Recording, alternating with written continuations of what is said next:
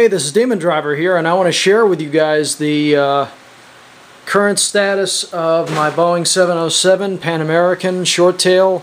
As you can see, I'm getting the engine nacelles finished. She's going to be powered by two 70mm HET ducted fan motors, each one putting out about 2.5 pounds of thrust.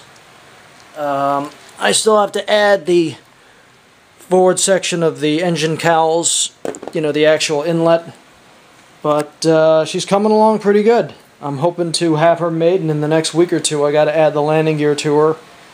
I got the landing gear strut right here. They're the landing gear.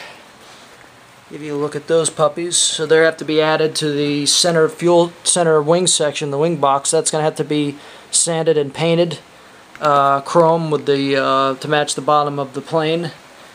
But she's coming along. She really is. She's coming along. I'm hoping to have her done real soon. I got to add the nose gear, and I got to add the main landing gear. Get the flaps and ailerons actuated. I got the rudder connected. The elevators are connected, and I got to get her. I have the CG point established. It's right about there, and I just have to balance the plane.